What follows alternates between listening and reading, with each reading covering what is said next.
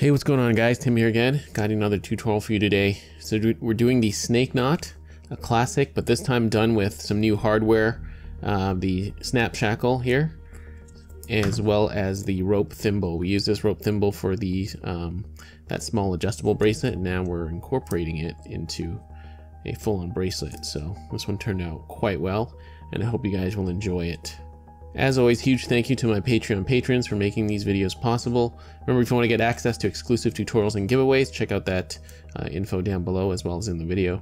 And also remember, you can get all the materials you see in this video through my affiliate links down below. That being said, let's get into it. Okay, so to get this bracelet started, I'm actually doing this on a jig because we're tying the snake knot slightly differently. I've got my thimble here, the stainless steel thimble, as well as the snap shackle. Okay, so I'm gonna take the snap shackle and we're gonna just put it on the top part of our jig like so, and we're gonna take the thimble and just put it on the end here. You can actually do this later if you want, but I'm just going to incorporate it now. Okay, so we've got that there. Let's get this ruler out of the way, and to get our paracord on, I'm just going to situate my jig like that so you can see what I'm doing. So I've got my piece of paracord. I've got it doubled over. Okay, that's the midpoint. We're going to hook it on like so. So just put it on your thimble like so, and then hook that to the bottom. And then with your cords to the top, bring them back to the top. Let me get this in the middle for you guys so it's nice and centered. We're going to take our working ends and we're just going to feed them both through the top, like so. And then pull this all the way through. Okay, so you want your cords coming out the back. If the thimble on the bottom comes off, you don't have to keep it on there. You just put it on after. Okay, so I've got my cords coming out the sides, and now we're ready to start tying. Okay, so now I'm going to take my cord on my right. I'm going to wrap it around everything. So that's the two cords going down the middle, and then also that third cord. Okay. See, wrap it around like so.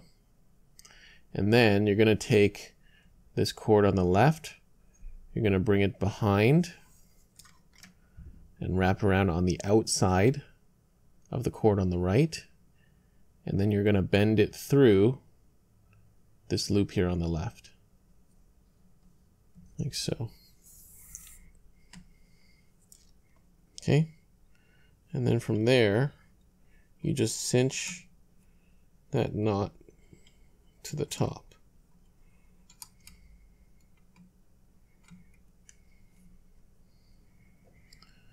Okay, so I got that first knot cinched up to the top, and that's the pattern. So take the strand on the right, always strand on the right, bring it around.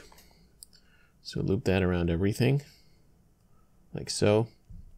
And then take the strand on the left, bring it to this side, and I'll show you this, and we'll put the end of the strand through. So the end of the strand goes right through here. Okay.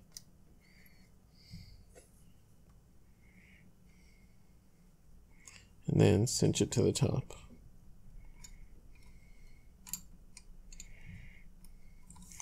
So that is the pattern we're going to continue tying. Strand around,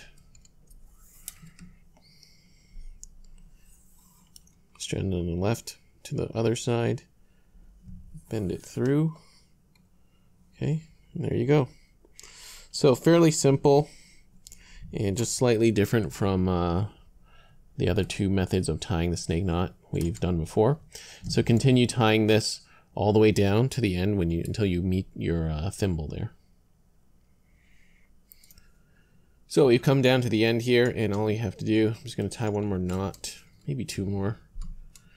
Yeah, just keep going until you meet that end of your loop with a spindle. I can do one more, sorry, thimble. We'll do one more.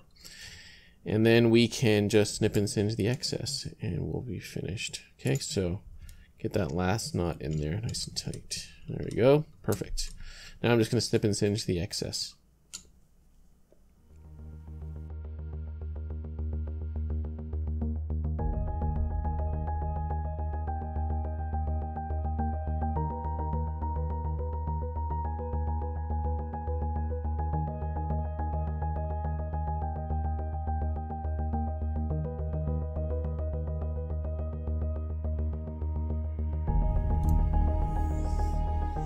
Okay, there we have it. We are finished. So, another bracelet in the books.